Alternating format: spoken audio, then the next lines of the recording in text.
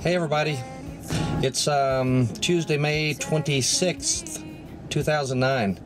I'm sitting over here at Scripps Center for Integrative Medicine. Sounds pretty fancy, doesn't it? Anyway, I just got done with my doctor's appointment, and this doctor I see looks at cardiology stuff, but then the whole picture, and is very familiar with celiac and liver stuff and all that.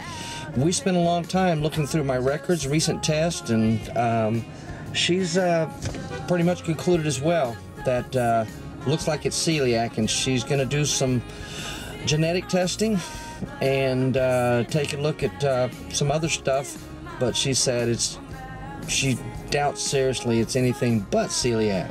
So it's not like I'm really excited about having something where I can't eat my Subway sandwiches. But hey, you know, after being out of commission like I've been the last several months, I don't care, you know.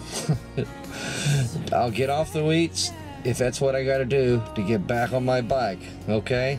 But I've been on that gluten-free diet for almost 2 weeks now, and it has been a dramatic improvement with a few crashes physically. She said that's because my body's still really fragile and weak from everything, from the malabsorption.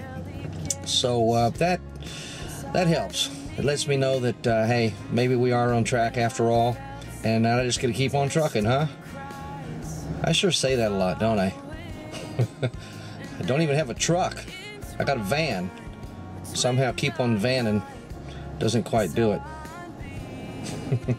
Anyway, I wanted to give you a quick update, and I sure appreciate everybody cheering me on, huh?